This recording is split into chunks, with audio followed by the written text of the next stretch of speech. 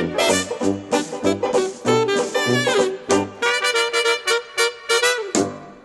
folks, welcome back to another daily unboxing with yours truly, Sam Healy. Today we're taking a look at Paranormal Detectives.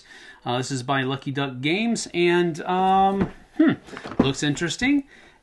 And it says here, Paranormal Detectives is a competitive deduction party game.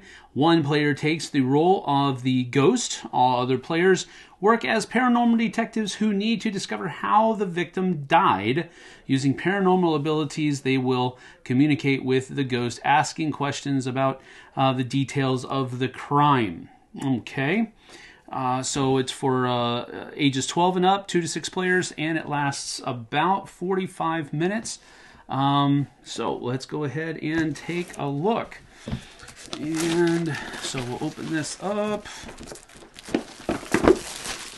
I like the design on the outside, that shiny, different kind of packaging that's on there. I don't know if you can see it, but there it has it. There you have it.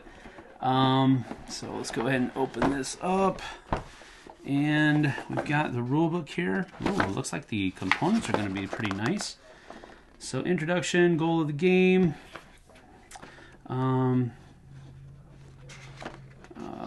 Let's see.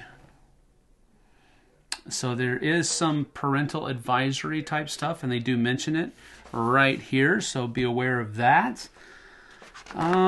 Setup, all that kind of stuff.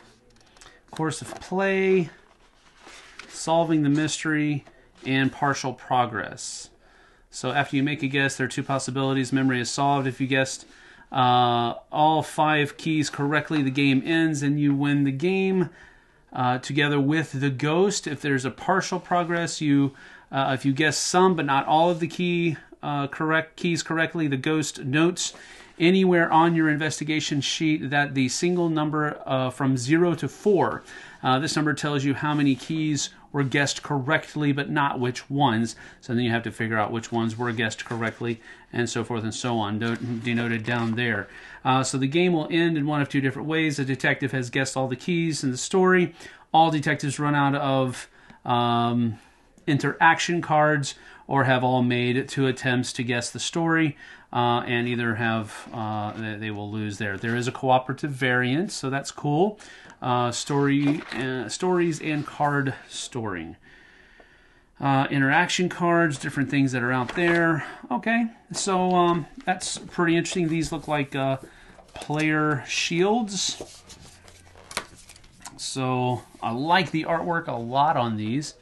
So that's one dude, and it looks the same on the other side. So that's one character. Here's another one. Of course, you can see that. Then you have this lady and the nun. I really like the artwork. Artwork is really good. And there's the fortune teller lady. And we have the actual board here.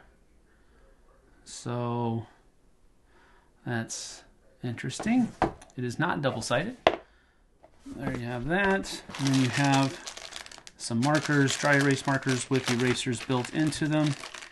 There are some, these are like ropes, but they look like they can be positioned a certain way, like they have a wire in the middle of them. Yes, that's definitely true.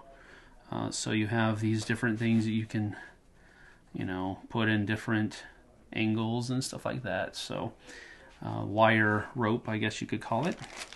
Got some cards here. What a show. Support, the masterpiece, departure. It looks like these are all different cases that you're going to be using. I won't go through all of them, but just notice how many of them there are. And of course, there are some of the ones that have some parental advisory stuff on it there. So that's helpful. That's good that they included that. Now we have some cards here, and these must be the interaction cards that was being referenced in the rule book. So again, we won't go through too much of this. There's looks like Ghostly Touch, Whisper of the Shadows. So now it looks like maybe it might be for different characters. Huh, that's interesting.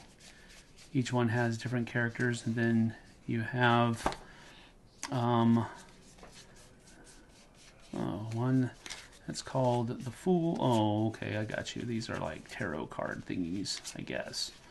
I guess that's what these are. All right, there's that. And then we have some more stuff in here.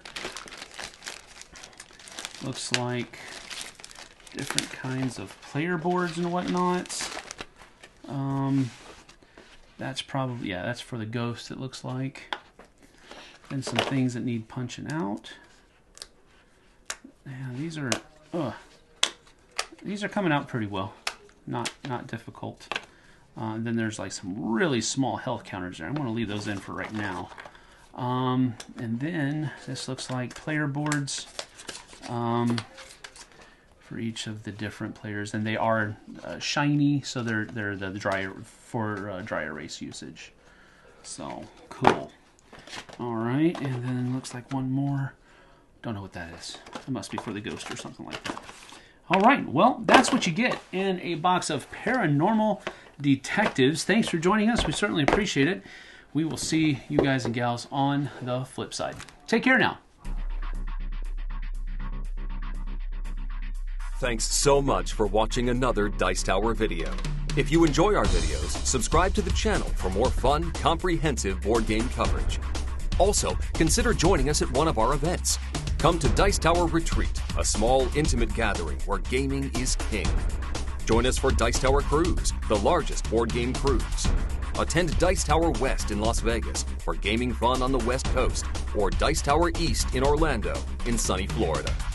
Dice Tower Conventions, the friendliest gaming conventions on Earth. I'm Eric Summerer, and you've been watching The Dice Tower.